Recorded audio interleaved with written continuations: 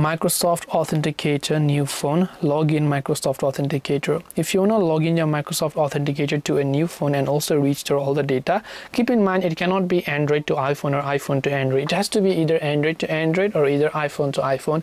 That's because the way both of these platforms use backup is actually different, because Microsoft uses their Drive backup, which is their OneDrive backup, whereas iPhone uses iCloud backup. So that's why you can't restore both of those.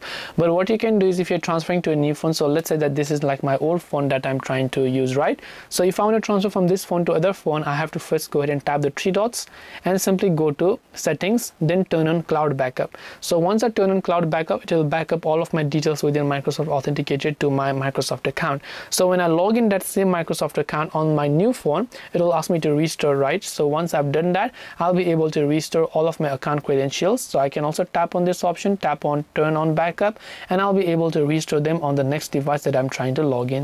So I hope that this video helped you. If you have got any further questions, feel free to also leave them down in the comment section. As always, thank you very much for watching till the end of this tutorial, and see you soon in our next video.